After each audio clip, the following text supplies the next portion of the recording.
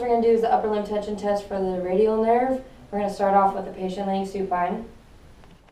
Okay, so for the next test, what we're going to do is abduct the shoulder about 10 degrees and depress it. Use our thigh. The next thing we need to make sure is the elbow is in full extension and the forearm is pronated.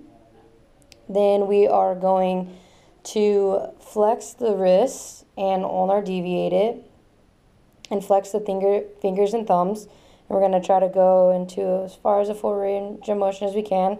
If we can get all the way to full range of motion, we could have the patient look away, do contralateral lateral flexion, and a positive test for this would be any reproductions of signs and symptoms.